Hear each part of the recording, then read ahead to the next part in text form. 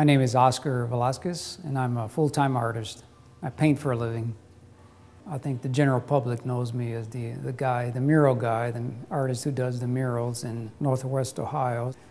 Well, I paint just about everything from large outdoor murals to small paintings for individuals, private commissions, public commissions.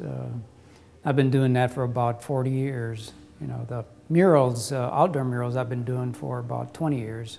My first large mural was in Iowa, South Carolina. It was 24 feet by 60 feet long.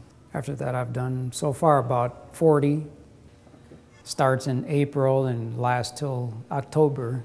And after that, the weather gets a little too cold, so I started doing my indoor paintings. Well, I learned from an early age, when I was 7 years old, that I could draw fairly well, and then I learned to develop it a little bit better. And then when I got into high school, then I started to take it seriously that I was going to do this for a living. I like to pick a period theme. I may pick like the 1880s, 1900s, and 1950s. I enjoyed doing the 50s cars because you know, that's the years that I grew up. And I think people kind of can relate to that, you know, especially the older generation growing up in those years where, you know, things were a lot slower, and you walk into an old mom and pop country store and you could go in and find about everything you wanted in there. And to reminisce like that, especially when you can come and see the mural, if you want to drive by and look at it, or if you want to get out and take a closer look at it, you can find a lot of detail in it. Well, I think you get instant satisfaction with it.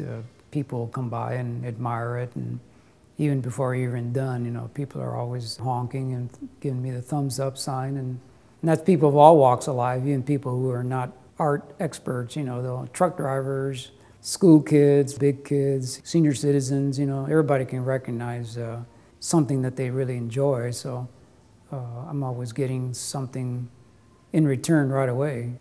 I think that's part of an artist's life, is to have people always admiring your work. Now, that may be something that a lot of artists need, but I personally don't really need it, but it's nice to have people admire it, you know, because I'm going to do my painting whether somebody likes it or not. So when I see it finished and the way I like it, then it's done, and then I go on to another painting.